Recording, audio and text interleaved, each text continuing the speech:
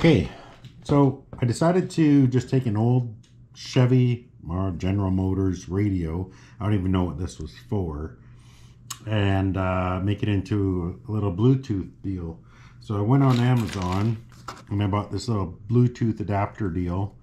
I'll put a link in the description, or a part number, or something to search. Anyway, this thing cost me like, I don't know, $11 Canadian, so like probably $6-7 US. And this is all you need. So what I did was I took my my volume and my tuning button and I swapped them. I reversed them. And the reason is this is the tuning knob and this is the volume button. So when I get in my vehicle, what I'd like to do is use the volume button to adjust the volume for my Bluetooth, right? Makes sense. That's what everyone's going to reach for, including myself. Not reaching for that. So I switched it over to this side, and now I'm going to get this guy in there. What I'll need to do is make some room, so I'll probably lop this off, make some room in there for this guy to sit in there like that, attached to this, and then I need to do a little bit of wiring. So here's how the wiring lays out. This is super simple. Do not be intimidated by this at all. The beauty of this is this works, I don't know, I think it's like 5 volts to 24 volts or something like that. Don't quote me on that. I'll put it up here what it is anyway. But this is how simple the wiring is. So this is negative. That's going to be our ground. This is positive. Okay. And then over here, these 4, that's going to be my right speaker. That's going to be my left speaker. Hard stop. That's it. Right speaker, left speaker, positive and ground. That's it. End of story. Now, all we need to do beyond that is hook this to the tuning knob.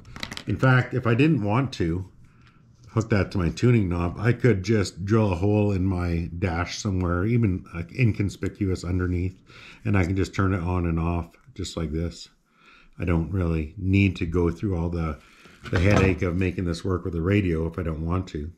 And then this is going to automatically connect to my phone or whatever Bluetooth device I'm using. Typically, we're just going to be using our phones, right? This will automatically connect. And if you got it in here, hey, it looks neat. It's easy to control. If you want to keep it discreet, you can just throw this in the dash somewhere under the seat, wherever you want. You can put this on the seat in the front. No one will ever see it. And then, you know, hide your speakers wherever you want. I'm going to go ahead and put this on. And I'll show you what my plan is for securing this, and also for how I'm going to make it work between these two here. I'm just going to lop this off here, and then I'm going to lop this part here off and make some room, and then I'll go ahead and install that. Okay, so I got it all wired up here. Like we talked about, ground, positive, then 2 speaker wires, and that's it. What I ended up doing in here was I just took a little piece of hose and forced it on the end of the, you know, for the knob, and then I also forced it on here so that when I turn this, it turns both, right? So now what I'll do is I'll just get myself a piece of rubber or something. I want to isolate this from here, and then I'll also secure it with some hot glue just so it doesn't go anywhere. And I'll get that done, and then I can go ahead and just start piecing her back together, and we should have a complete and running Bluetooth here. We'll try it out right quick. Okay, so let me show you what I got. Still looks factory from the outside. Here in the back, the wiring coming out the back here. We got our positive, which I got fused. That's just what I like to do, and then a ground, and then our 2 speaker wires here. So let's go ahead and let's get this hooked up to a battery and a speaker.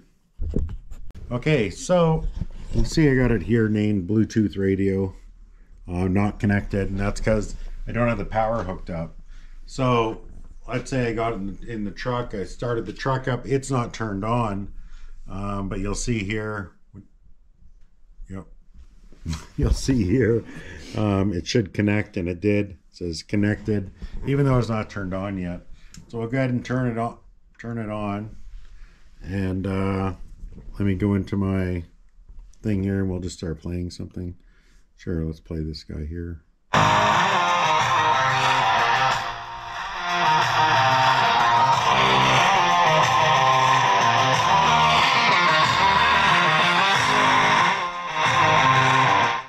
Seems to work just fine.